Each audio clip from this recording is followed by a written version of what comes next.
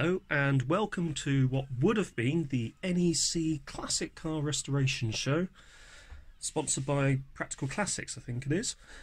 And this is JCT's fascinating hobbies in conjunction with Modern Classic Executive Cars, which is a group that I help run over on Facebook. Now, what we're going to be doing today is we're going to be taking this XJ40 ski slope and ashtray, which are from my XJ40. We're going to be removing as much as I can the lacquer here that seems to be sort of varnish, it seems to be peeling off. We're then going to be sanding down the veneer with some 320 grit to give us a nice smooth surface on which to apply this rustins plastic coating. Now, from what I can ascertain and from what I've read, if you have a vehicle that's produced after a certain year, the type of varnish you have is, I think, sort of a polymer based or plastic based coating. And because the XJ40 that I own was made in and around 1987, November or so, I would say that I sort of probably fall within that that sort of area. Now, thankfully, the lacquer varnish, or whatever you want to call it itself, is coming off. However, the veneer, which will be this sort of wood, very thin sort of wood layer here, doesn't seem to be coming off at any point. I am a bit concerned about this area here, but we shall see what that holds. So, let's take out, I think I've got one here. Let's take out one of these razor blades. Now, they're actually a lot thinner than I thought they would be. Need to be really careful with these because they are obviously quite sharp. And what we can do with them is we can actually slide underneath the parts which are coming off and literally just scrape away the varnish that is coming away. What I'm aiming for is a point where it won't slide under anymore. Now, I've never done anything like this before. Obviously I've worked with wood and I've painted a few things in my time, made a few woodwork projects in my time, but I've never actually done any kind of renovation of this sort of nature. And what I'm hoping to be able to achieve is a reasonable finish that I can put back into the interior of my car, which will look not totally horrendous, let's say. So what I would imagine is I would remove this as far as I can. As you can see here, that doesn't seem to be going any further, so it's probably just confined to these sort of very edges. If I can get these removed, what I should then be able to do is, using some of that sandpaper, sand down this edge here, then apply some of the new coating to just patch in this little area here. Ideally I'd want to strip off the whole lot, but that might be easier said than done. Let's see how far we get, because that has actually gone right into there really well. So it would be interesting to see how much of this actually comes off. The car itself has been sat over the years, since about 2003 onwards. It has been living mostly in garages with the occasional bit of summer use. This has meant that the ski slope woodwork has actually lasted a lot longer than a lot of other contemporary XJ40s. So XJ40s of this sort of era were not, let's be honest, built particularly well or from the highest quality materials. Mechanically they were pretty good, in fact very good, to be honest with you. It was one of the best parts of the car, was the engine and transmission, certainly on the 3.6s. The interiors were lovely, and certainly in the case of mine, areas such as the leather and other sort of parts of the interior had lasted very well, but there are elements such as the wood trim, certainly on the ski slope, which has not lasted quite as well as you would hope. It seems to be indicative of all XJ40s, certainly all early XJ40s, from around sort of 86 through to late 89, I'd say. When the 4 litres came out, they were actually a lot better, and you sort of saw, certainly from 3.6s up to 4 litres, a sudden jump in quality. Oh, that's actually going a little bit too far there. You can actually see there, that has actually gone and snagged a bit of the actual veneer, which I don't want to do. So I just want to keep it to just getting, as far as possible, the varnish. Thankfully, these aren't as sharp as I thought they would be. They're thin enough to get underneath, but they're not sharp enough to cause too much damage. However, be careful handling them, and don't be like me and just do it with your hands. Possibly wear a pair of gloves or some other similar protective hand related equipment. So that's actually brought that up quite a bit there, and we've got a little bit down here that looks like it's come up. So I'm interested to see how far this goes. You can see it's actually bubbled around here, so it would be very interesting to see how far we actually go. And you can see there is the natural join of the veneer itself. So this was obviously done in 2 halves when it was produced all those years ago. And to be honest, this hasn't lasted badly for 33 years. That's actually lasted very well. From what I've been reading, if you have actual problems with the veneer itself, you can buy pieces of veneer that you can cut to size and reapply to any sort of wood trim that you happen to be overhauling.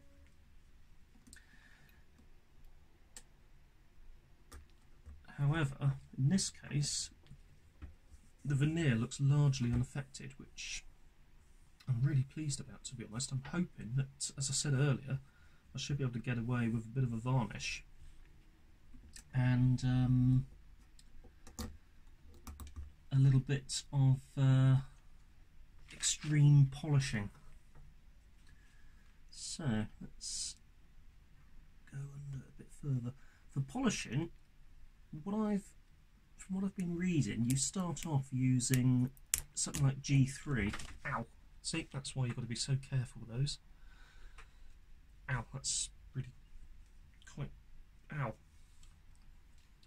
Again, there's a reason why you should be wearing PPE for your hands. Unlike me, who isn't, and is just going to continue along anyway. Don't be like me, be safe. So, what was I saying? Yes.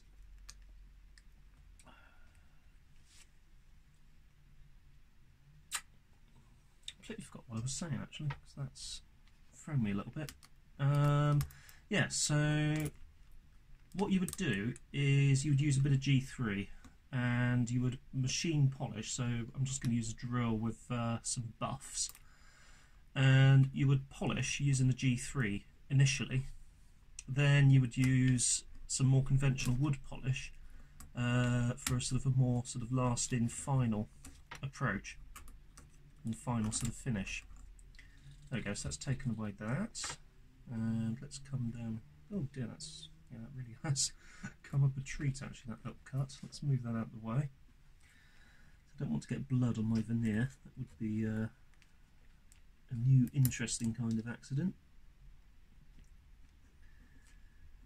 So you would then use the G3 to polish the surface, and that should actually sort of bring things up really well. And then you would obviously just use some more conventional polishes to finish. As we can see, that is actually coming away quite nicely. And obviously there will be points where I can't go any further, and once I hit those points I'm not going to go any further, because there isn't really any point in stripping all of this away if the majority of the lacquer is actually okay, or varnish, or whatever you want to call it. There's a bit there, you can see it's sort of blistering all the way around, but I'm hoping that bit of black there is actually from the gear shifts around. I'm actually hoping that what I'm doing here, when I come to polish it, I can actually polish out a lot of these imperfections. Polishing in itself may actually uncover more sort of problems such as this. Another thing you have to be careful of is, as you can see, it is flicking everywhere, so make sure that you do this, and if possible, and if you need to, wear eye protection, because you don't want this really going into your eye. The pieces that are coming off are actually surprisingly sharp. Also, don't dig in too deeply with the razor blade, because you will very likely disturb the actual veneer itself. So what I'm trying to do is to keep it as flat as possible, like so, and just gently chip away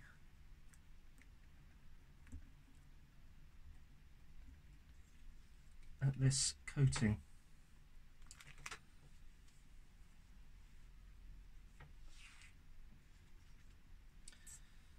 And oh, there we go.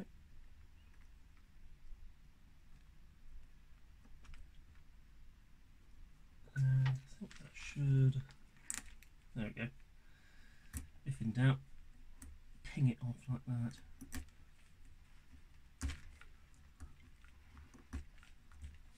So I seem to be just getting blood everywhere, which is lovely.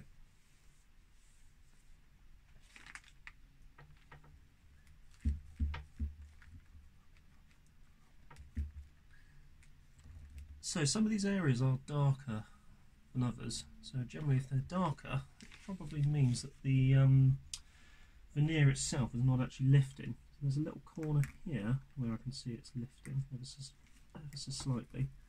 It does seem to be, as you can see, sort of confined along the edges.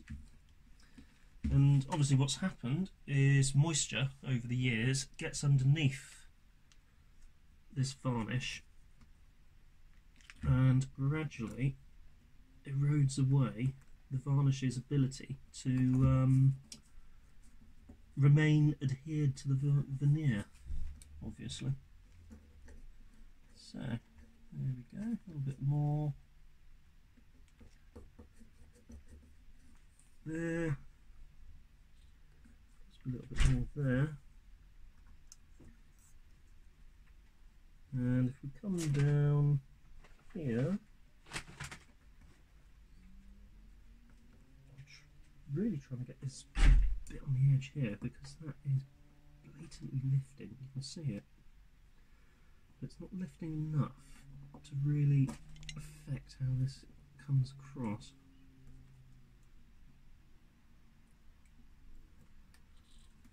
There we go.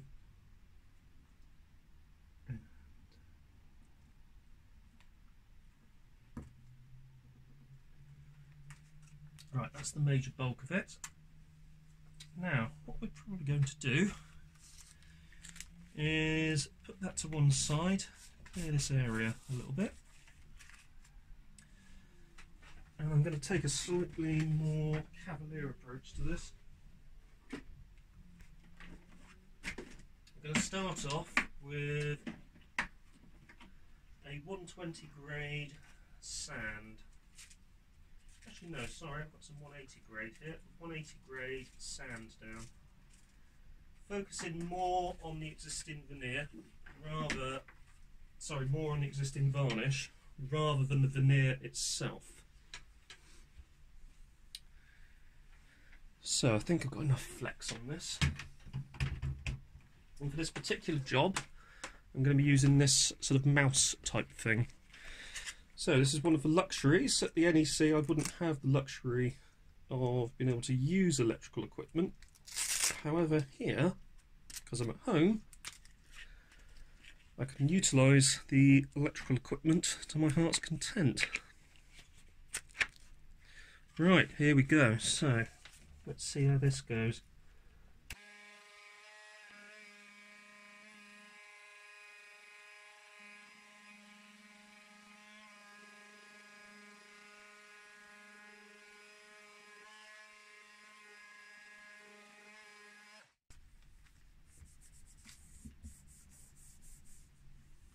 That's actually gone surprisingly well.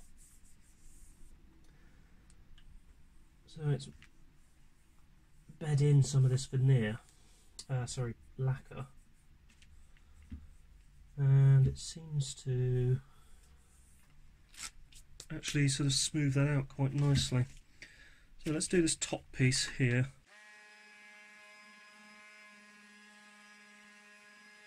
There we go.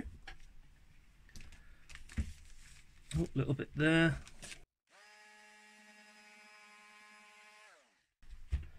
There we go.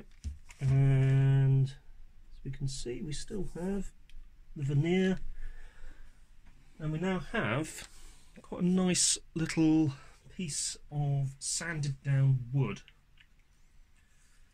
complete with the veneer and other features which we still want to maintain. So I'm going to use some of this 320 grit now, just to try and smooth this out a little bit. So let's grab out a bit of 320, going to fold that in half, half again, and in half again.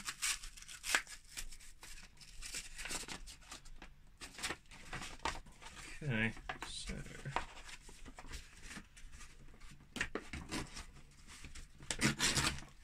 close enough.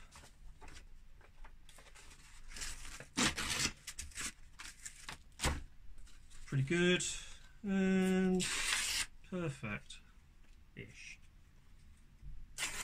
Right, so let's see what this does.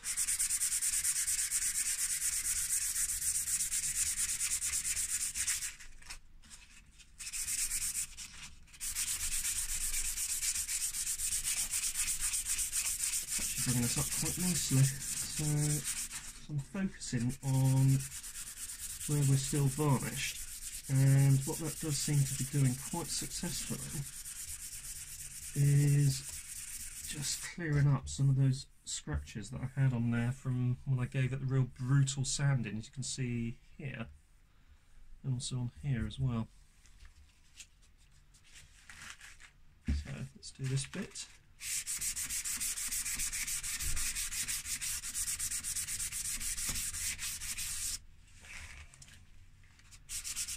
Really try and keep the same direction of travel.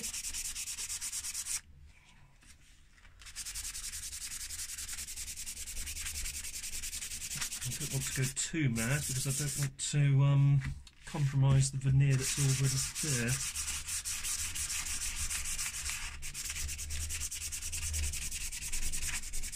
There we go, a little bit there. And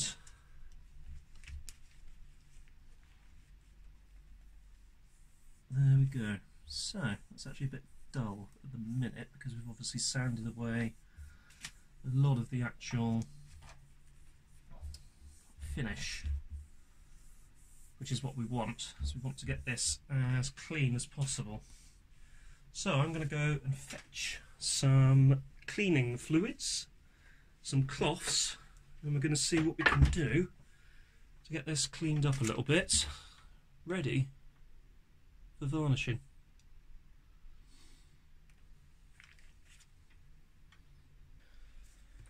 So I've got some isopropyl alcohol, 99.9%, 500 millilitres.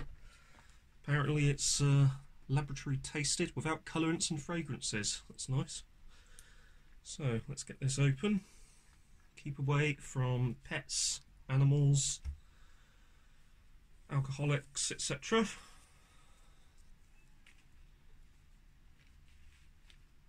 Right.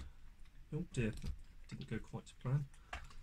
Actually, that did go very to plan, because look at what it's doing. Let's bring it back that quite nicely. So you can see, let's go clean this up generally.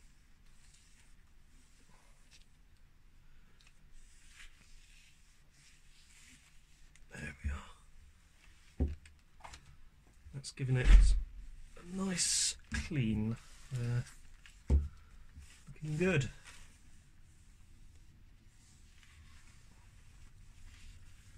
Not bad at all.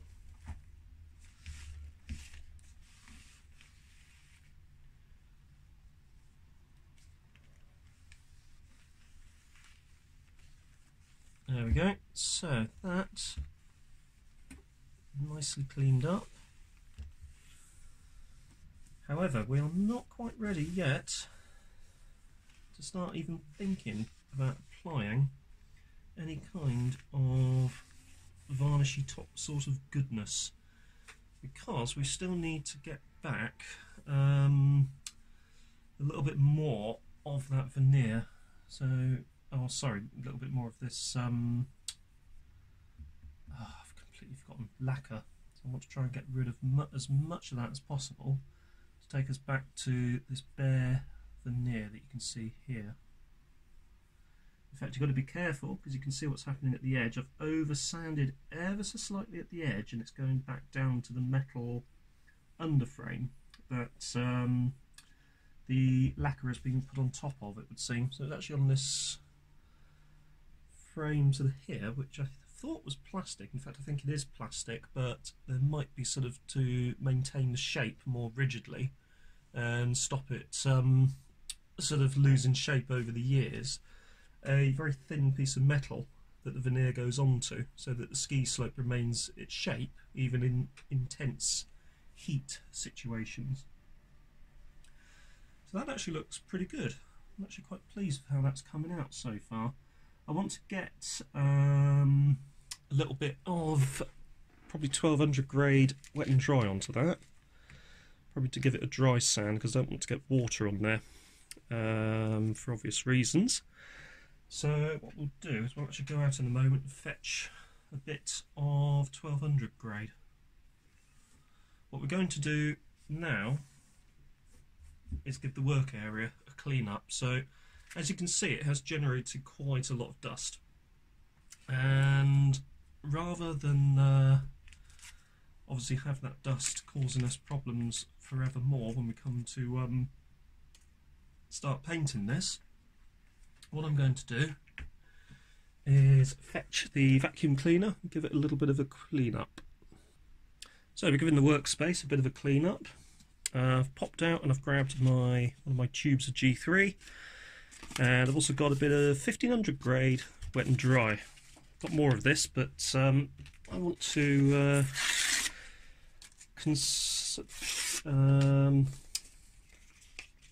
keep as much as I can back for later. So I'm not going to do a wet sand. I'm going to see how a dry sand comes out. And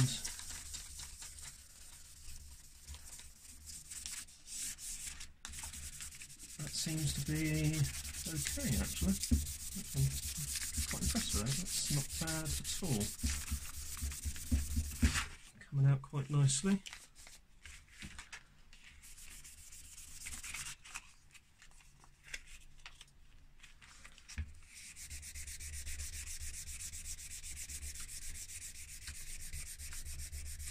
And as I will stress and keep stressing, no, I am not an expert. Yes, it might actually end up looking terrible, but I wanted to give this a go before investing in a good second-hand item, because this is, as far as I know, the ski slope that came with the car, so it would be nice to keep it in good shape.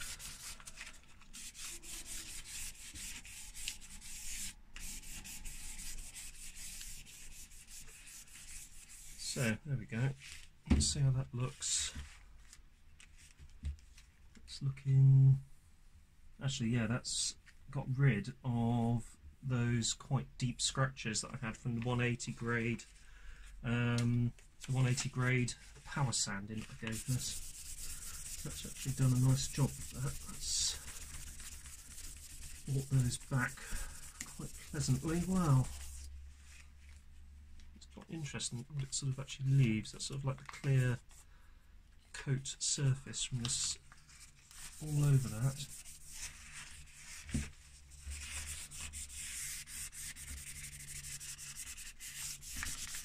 And because it's so thin, you don't necessarily need to do too much in the way of machine sanding. The initial 180 grade sandover was to basically thin out this varnish layer, and that's actually done the job perfectly. So let's grab a bit more isopropanol rather.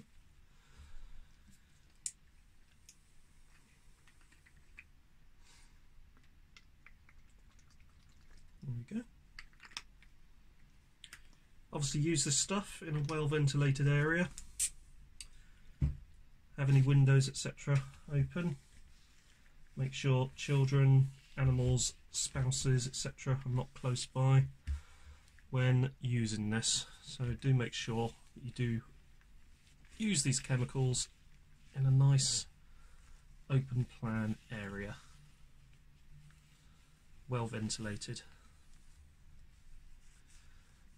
Now that actually seems to be doing the business. That's actually looking pretty good. You can actually see in the corner here where I've over sanded, and it has actually taken away some of the veneer. Little trick that I read online: if you have a suitably coloured Sharpie or similar permanent pen, other permanent markers are available. You can touch up these edges post work with said pen.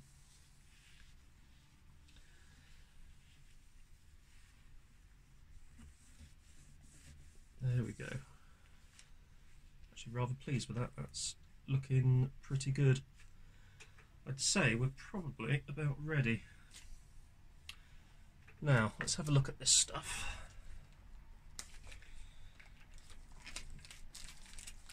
So apparently it is a plastic coating. Comes with this instruction book,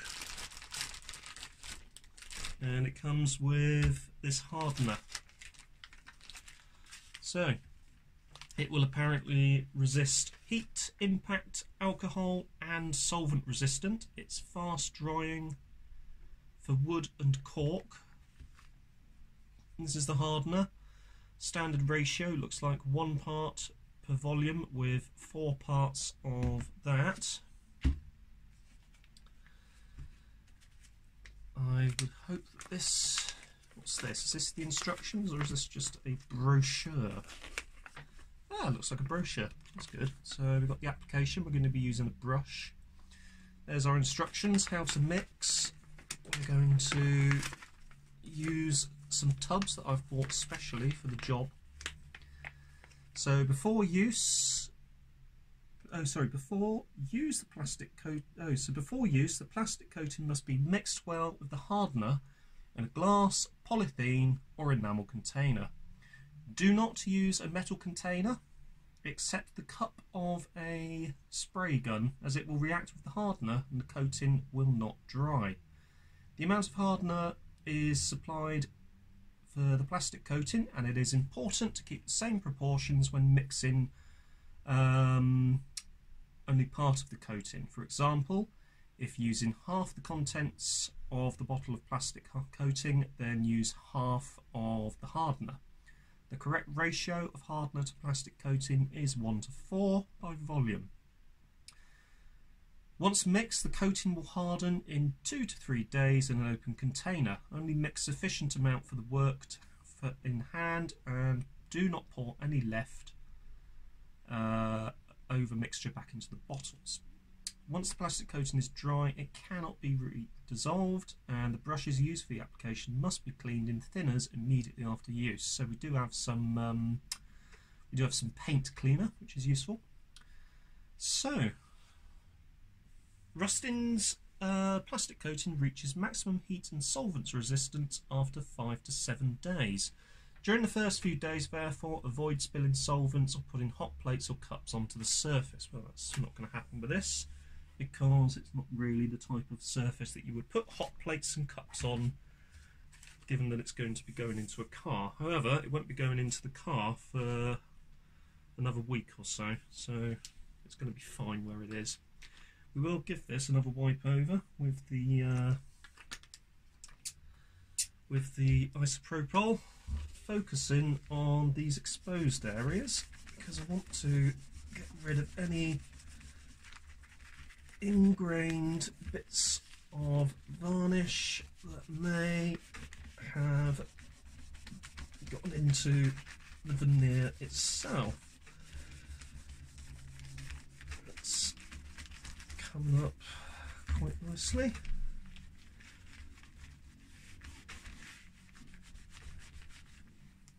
There we go.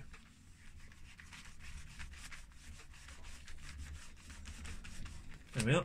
And let that dry.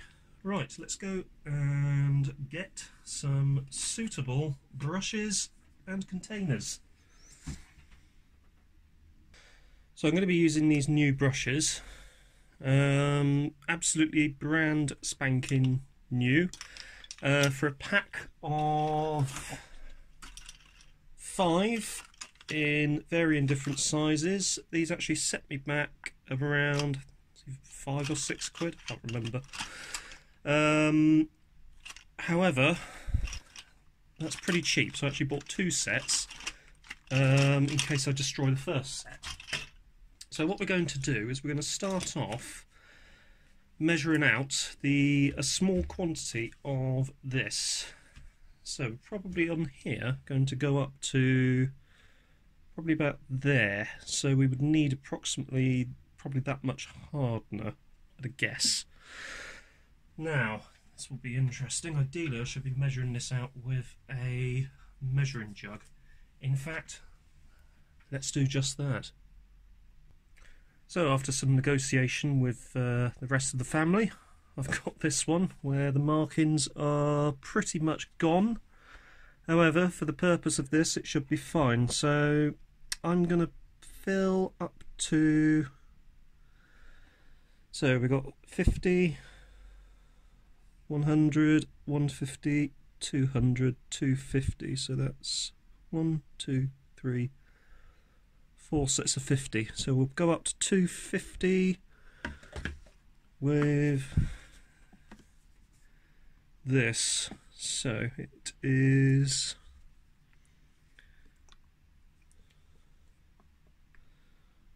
4 parts of this, so that'll be our 250.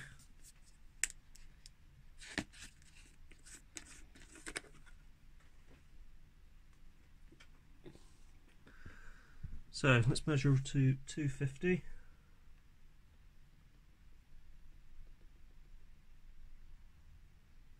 And 250. There we go. And then we need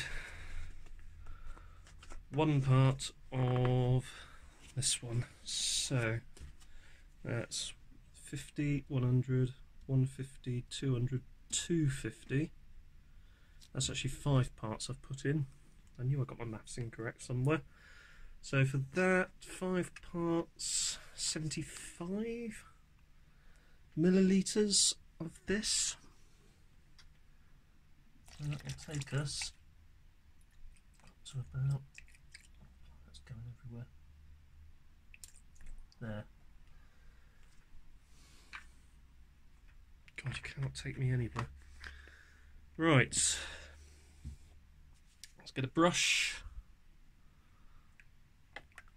and mix it all together.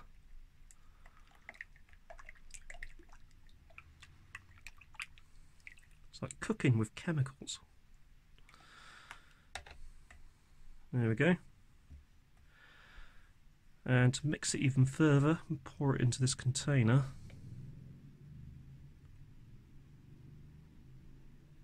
There we go. Move that to one side. Bring the ski slope over.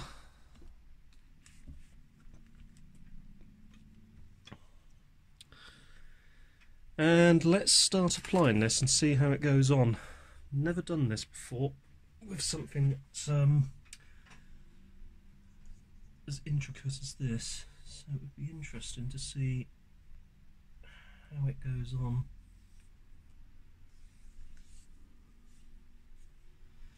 There's the possibility I might need a few coats of this. Looking at it, ideally I should have tried to remove all of the existing varnishes. I'm not sure this is going to go on very well. However, I'm hoping that if I build up with different coats, I would hope that I'll be able to alleviate some of these after effects. It would be interesting just to see how this goes in. So I'm not actually going to really pay attention to following, although I am going to try and follow as much as possible, like so.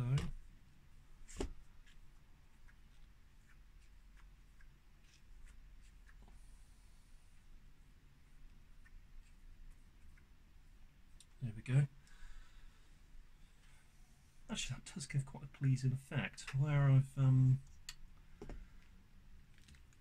left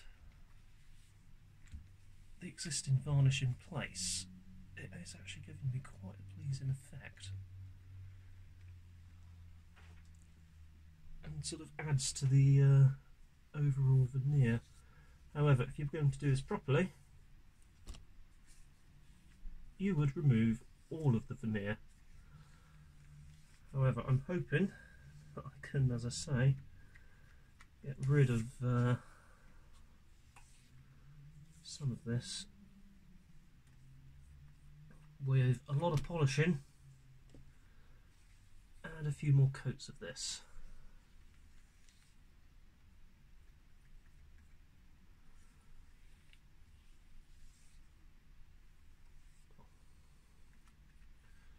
But I'm actually quite pleased with how that's come out, because it's actually added to the overall effect of the ski slope, because you've got these sort of nice dark areas here, and you've got obviously the existing darkness there coming around to a lighter area here, and then you've got the lighter areas where we were sanding, and that does actually look pretty good. It's not perfect, but it will go into the car quite nicely. It does actually sort of seem to go on with this very sort of orange peel sort of finish, especially if you're doing it with a brush like I am. As I say, it is not perfect, but it's a lot better than it was. I'm actually really pleased with that. I don't know why I should be saying, my god, this looks terrible, but the more I look at it, the more I am actually genuinely pleased with it. It's not bad at all. The reason why I was being careful with this is because obviously this veneer is really thin, and the last thing I want to do is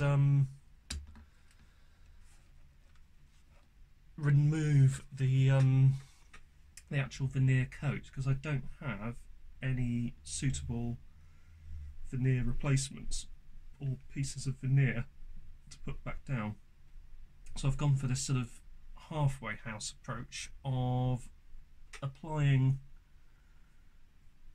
or removing as much of the old varnish as I can safely without damaging the existing veneer coat, because that would not be good if I were to lose said veneer coat. And I'm not going to be overly careful with this, because I can polish this up later to a nice finish. I want to avoid any sort of bits of it where it might sort of pull. However,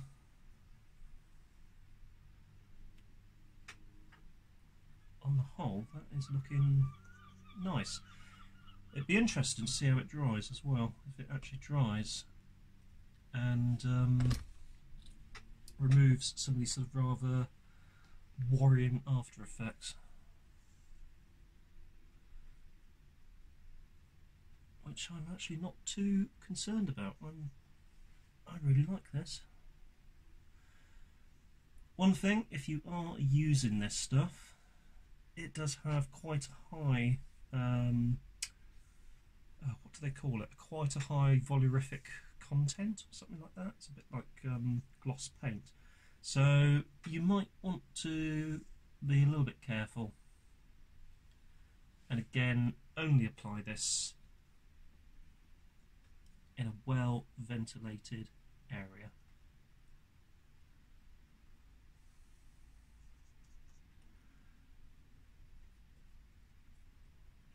And I'm just adding gently to the coat that I've already got down.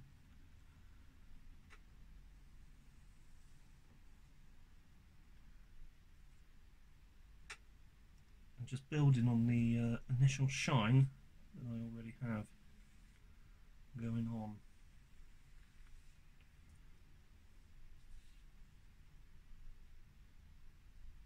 Now going up and over.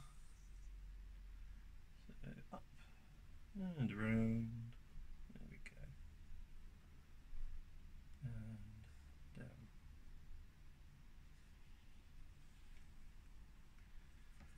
So with all these solvent smells floating around, I would like to see COVID-19 have a good go at coming in here. I think it would get in here and think, flipping out, what a lot of solvent type smells. I'm not coming here because what's the point? This guy has isopropyl everywhere and he's using these lovely chemicals.